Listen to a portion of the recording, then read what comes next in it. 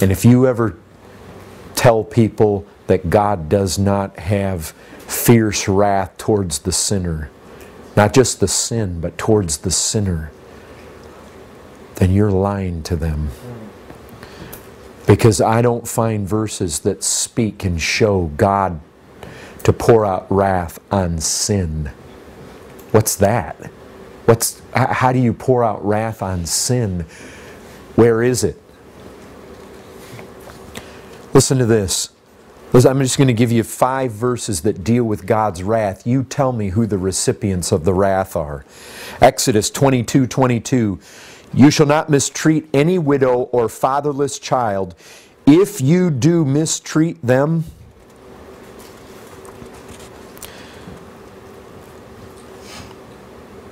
and they cry out to me, I will surely hear their cry, and my wrath will burn, and I will kill you with the sword. Leviticus 26:27. But in spite of this you will not listen to me, but walk contrary to me.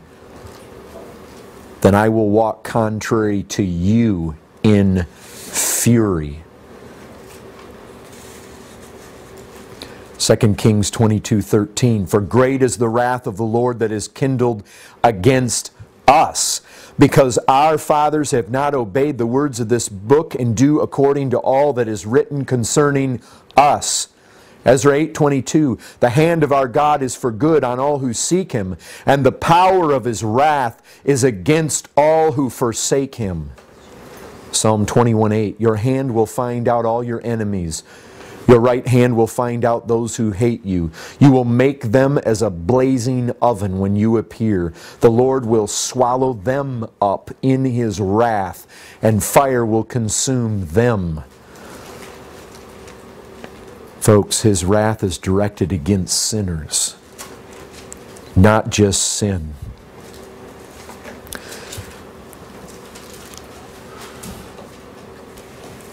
Let me tell you something else about His wrath. It's fearful. There's no other way to put it. It is infinitely dreadful. So often it's likened to fire. I find various times it's likened to drinking a cup, even the dregs of the cup, which I think is where we get the picture that Christ uses when He's in the garden. If it was possible, He was praying to His Father that He would be delivered from that cup, a cup of wrath.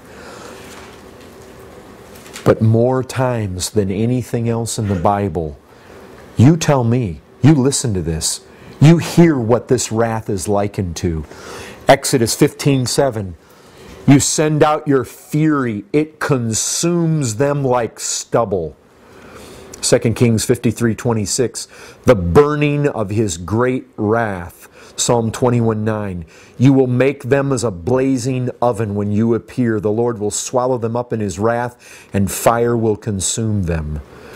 Isaiah 66:15. For behold, the Lord will come in fire, and His chariots like the whirlwind to render His anger and fury and His rebuke with flames of fire. Jeremiah 4:4. Circumcise yourselves to the Lord. Remove the foreskin of your hearts, O men of Judah and inhabitants of Jerusalem, lest my wrath go forth like fire, and burn with none to quench it because of the evil of your deeds. Ezekiel 21:31, I will blow upon you with the fire of my wrath. Ezekiel 38:19, my blazing wrath. Jeremiah 17:4, in my anger a fire is kindled that shall burn forever. Isaiah 30:30, in furious anger and a flame of devouring fire. Deuteronomy 32:22, for a fire is kindled by my anger, and it burns to the depths of Sheol, devours the earth and its increase, and sets on fire the foundations of the mountains.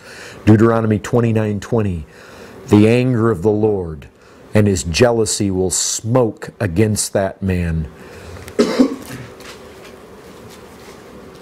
Folks, This is one of the most fearful verses that I have ever read in the Bible. Ezekiel 22:20. As one gathers silver and bronze and iron and lead and tin into a furnace to blow the fire on it in order to melt it, so I will gather you in my anger and in my wrath, and I will put you in and melt you. I will gather you and blow on you with the fire of my wrath, and you shall be melted in the midst of it. You know what? Man wants to ignore it. He wants to forget it. He wants to suppress it. And man likes to think, oh, my sin isn't that bad. And God isn't that angry. And man somehow thinks, some way, somehow, well, even if hell's real, I'm going to be down there with all my friends. I will gather you and blow on you with the fire of my wrath, and you shall be melted in the midst of it. Man thinks he's going to stand up to it. But I tell you what, when God blows upon him with the wrath of his vengeance, with the fires, a smoke, a blaze, man will yield immediately. There will be no fight in him. He will succumb to that wrath. Folks, the wrath of God is fearful. And I'll tell you this, nothing but sin brings out this characteristic of God. Wrath is the way a holy God does respond and to the wickedness of men. But I'll tell you a third thing about this wrath. It's righteous. Listen to this. This is in Romans 2 verse 5. But because of your hard and impenitent heart, you are storing up wrath for yourself on the day of wrath, when God's righteous judgment will be revealed. You know what most men feel? They feel that the wrath of God, if it's as bad as the Bible says it is, and the Bible says it's terrific, it's terrifying to the uttermost. If it's that bad, man looks at it and says, wait a second. If it's that bad, this is excessive. God's going overboard here. Man cannot conceive of God having such a massive reaction on God's part to our little sins. So they look at this can't be. This is overkill. I'll tell you what. The problem is not that God is excessive. It's not that He's extreme. It's not that He's disproportionate. The Bible says His judgment is righteous. Folks, the problem is we underestimate the degree of our crime, our guilt.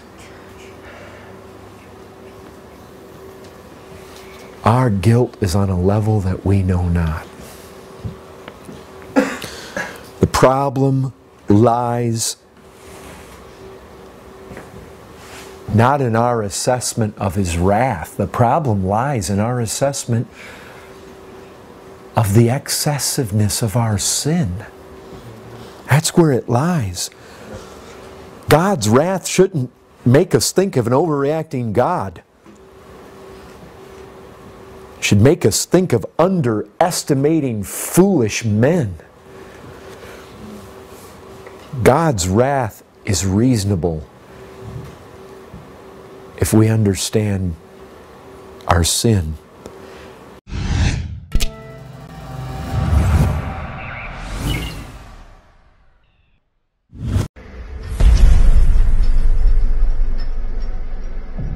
Do not love the world or the things in the world. If anyone loves the world, the love of the Father is not in him. One thing about Scripture, it just drops it like a ton of lead right on you. So absolute.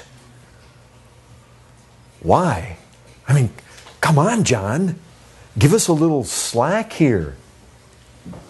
Can I love some things in the world just a little?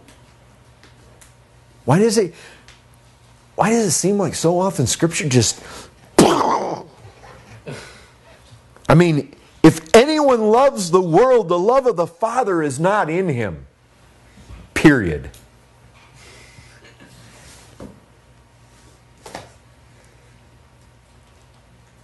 You know why? You know why I have to believe that? Because just like with the rest of John, if you come along and you say you know Him and you don't keep His commandments, bang! Again. Just boom! Hit you with a ton of lead. You're a liar. Brethren, the reality is this. It's like Paul Washer said before. If you came in this door right now and you told us you just got hit by an 18-wheeler and you look just like you all look right now, we'd all say you're lying to us. I don't think that's the basic weight of the matter. He's saying, look, when you're born again and when you're indwelt by the Spirit of God, it is so radical and it so produces a love for God and a hate for this world that it is so stark, it is so real, it is so obvious that is there a battle? Well, yes, there's a battle because obviously we've got to wage war against these anti-soul forces, one of which is the world that we're not to be conformed to, we're not to love it. And so there is this fight not to do it, but it is so real and it is so... Brethren, it isn't the kind of thing where you live your life in love with the world all the time and you're trying to get out the magnifying glass and stare and look and strain and squint to figure out if you're a Christian or not. The truth is, this is so obvious when it happens to somebody's life. It takes them where they're in this course and it totally spins them around so obviously that, brethren, I've seen it. I've seen this happen to people. The worldliness just starts to fall off. One after another, it falls off. And I'll tell you this, people that have supposedly had this amazing transformation happen in their life and conversion, and all of a sudden 2, 3, 4, 5 years down the road, the worldliness just hasn't fallen off. Brethren, there's no truth to it. You say, well, you can't say that. You're judging. I can say that because God's Word says that. If that person shows by a continuous ongoing lifestyle that they're in love with the world, they do not love God. They are those adulteresses and adulterers that James is dealing with, and they're at enmity with God. That's right. Lay it down. Hands down, folks. This is absolute. I mean, this is... Brethren, yes, there's a battle. I don't doubt that. But this is a battle for life and death. And that's what we're told here.